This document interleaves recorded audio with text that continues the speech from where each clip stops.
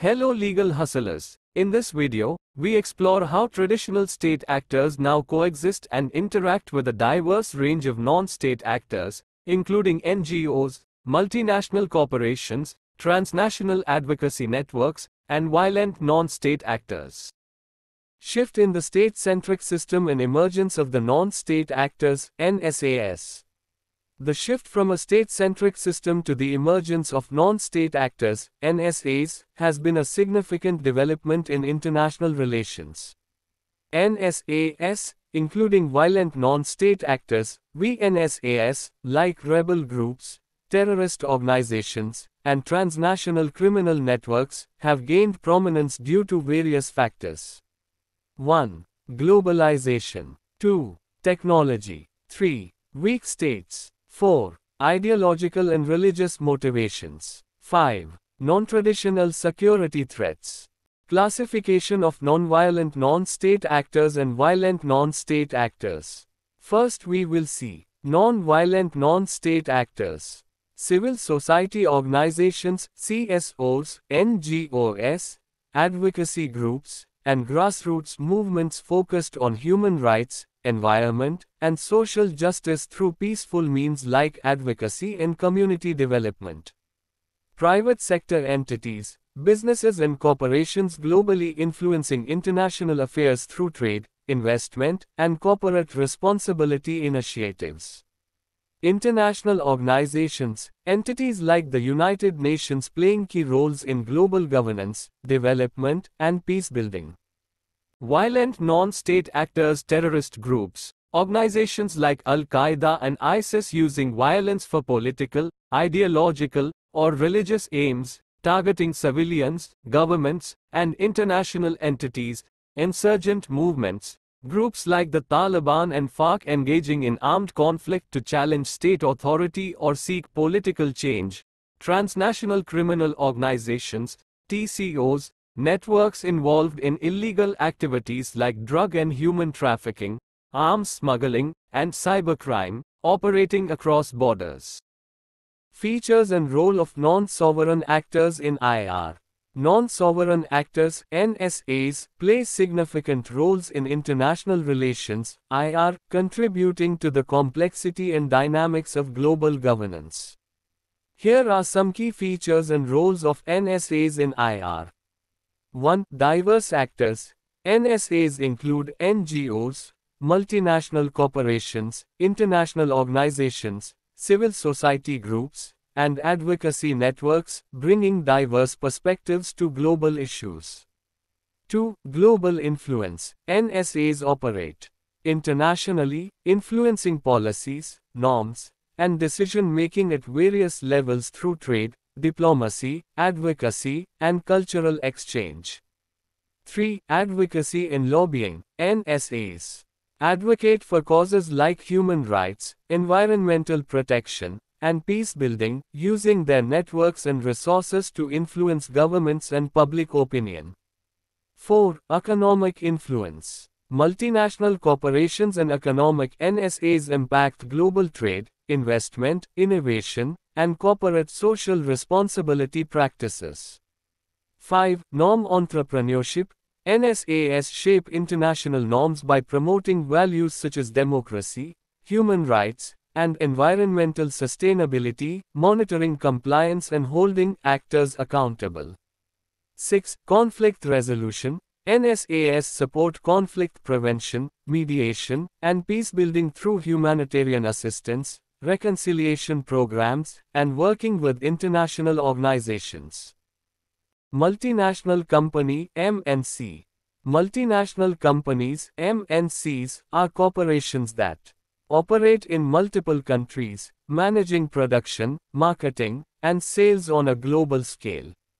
They often have headquarters in one country, the home state, while conducting business activities in other countries, host states. MNCs play a significant role in the global economy, driving innovation, creating jobs, and facilitating international trade. However, they also face challenges such as navigating diverse regulatory environments, cultural differences, and ethical considerations related to their impact on local economies, environments, and societies. Home state and host state relations refer to the diplomatic, economic, and legal interactions between a multinational company's (MNC) home country, where it is headquartered, and the countries where it operates, host states. These relations are crucial for MNCs as they navigate regulatory frameworks, investment policies, taxation, and trade agreements in different jurisdictions. Home states often seek to protect the interests of their companies abroad, while host states aim to ensure that MNCs comply with local laws, contribute to the economy, and respect environmental and social standards. Effective management of these relations is essential for successful international business operations. Environmental pollution. Environmental pollution refers to the contamination of natural resources such as air, water, and soil due to human activities, including industrial processes, emissions, and waste disposal. This pollution has wide-ranging impacts on ecosystems, public health, and climate change, prompting calls for sustainable practices and environmental regulations. Carbon lobbying. Carbon lobbying involves efforts by individuals, organizations, or industries to influence government policies and regulations related to carbon emissions, climate change, and environmental sustainability. Lobbying activities may include advocating for or against carbon taxes, emissions trading schemes, renewable energy incentives, and other measures affecting carbon-intensive industries. Labor law violations in sweatshops refer to unethical and often illegal practices in the workplace, particularly in manufacturing facilities, where workers are subjected to poor working conditions, low wages, long hours, lack of labor rights, and sometimes even abusive treatment. These violations are commonly associated with multinational companies, MNCs, and global supply chains, especially in developing countries where labor regulations may be lax or poorly enforced. Sweatshops exploit vulnerable workers, often including women and children, leading to concerns about human rights, social justice, and corporate responsibility. Efforts to combat sweatshop labor include regulatory reforms, ethical sourcing initiatives, and transparency in supply chains. Now we will see some case study. Royal Dutch Shell is one of the world's largest oil and gas companies, operating globally with significant operations in Nigeria, the United States, the Netherlands, and other countries. Controversies. 1. Niger Delta oil spills. Shell has faced criticism in legal action for oil spills in the Niger Delta region of Nigeria, leading to environmental damage, loss of livelihoods for local communities, and health hazards. 2. Human rights violations. The company has been accused of complicity in human rights abuses, including allegations of collusion with the Nigerian government in crackdowns on protests and environmental activists. Responses. 1. Corporate Social Responsibility (CSR). Shell has implemented CSR initiatives to address environmental concerns, support community development projects, and promote sustainable practices in its operations. 2. Legal challenges. The company has faced lawsuits and pressure from civil society groups, leading to settlements, compensation payments, and commitments to improve environmental stewardship and human rights practices. Nike is a multinational corporation specializing in sportswear, footwear, and equipment, with a vast supply chain involving factories in countries like China, Vietnam, and Indonesia.